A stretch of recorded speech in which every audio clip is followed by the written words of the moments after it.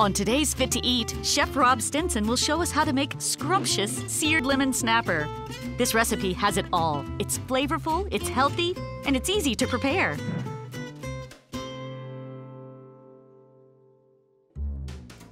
Red Snapper has a firm texture and a slightly sweet flavor, making it a great choice for searing. To make sure you have the best fillet possible, check the bloodlines on the fish. If you see a vibrant red color, it's a good pick. While red snapper is fairly common around the Gulf Coast, it might not be available at your local grocery store. This same recipe will work just fine with trout or catfish. Regardless of whatever fish you end up using, be sure to check where it came from. First things first, we chop.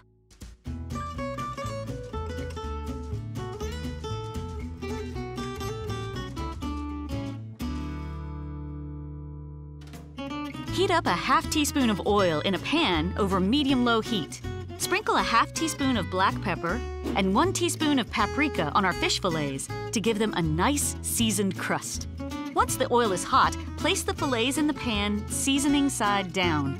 You could cook these one at a time or together, depending on the size of your burner and pan. Add the lemon and onion slices to the pan, moving them around to evenly distribute the flavors. Be careful not to move the fish around too much. Snapper has a tendency to easily break apart. On medium-low heat, it should take about 8 minutes for the seasoning to blacken and the onions to soften. Just keep an eye on your fish to make sure it's neither undercooked nor burned. With a large spatula, carefully turn the fish over. Let the fish cook for about 3 minutes more.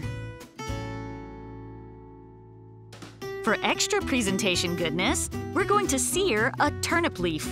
Heat up a bit of oil in a pan. Once it gets nice and hot, sear the leaves on both sides. These will become nice and crispy in about 30 seconds. Place the turnip leaf on a plate, followed by our snapper fillet with all its lemon and onion slices as well. And just like that, we have a scrumptious seared snapper that's fit to eat.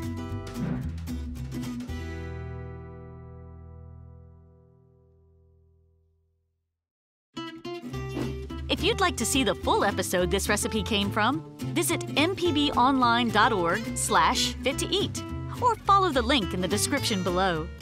Chef Rob and registered dietitian Rebecca Turner pair this snapper with a shrimp basilica sauce and zucchini pasta. For more fit-to-eat recipes and kitchen tips, subscribe to Mississippi Public Broadcasting.